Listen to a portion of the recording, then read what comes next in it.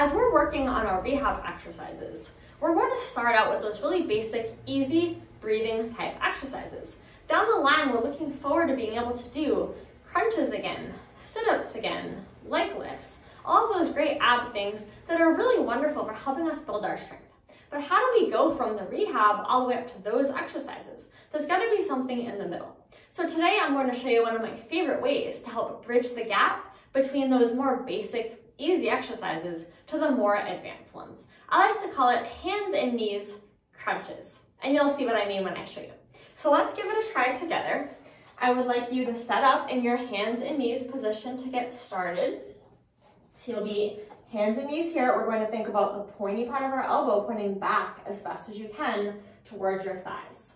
Your arms and legs look just like a tabletop. All right, and now we're going to try to find a neutral spine. We want to try to do our best to form a straight line from our neck down to our tailbone. So do your best to get that. This is our starting position. I'd like you to let your belly go now, just your belly. The upper back stays still. Now, using your belly muscles, you're going to pull your belly back up to where it was when it started. Check in with your neck. Is it relaxed? You can shake no and yes, and make sure that neck is totally relaxed. Let's do another rep. Belly down, really let that belly relax. Pull it up using your belly muscles.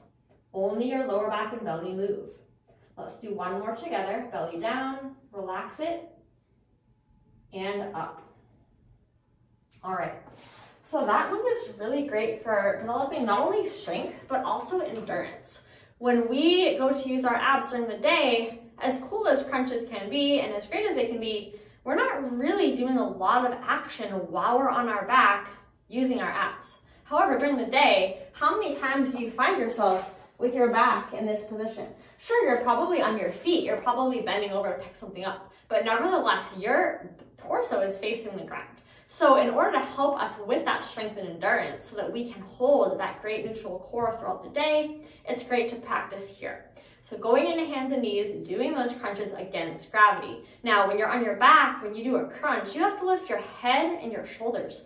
Those are pretty heavy. So that's a lot to ask right off the bat. Yes, it's great to advance to that when you're ready, but for me, I know I needed to do something just a little bit lighter to help get myself to that point.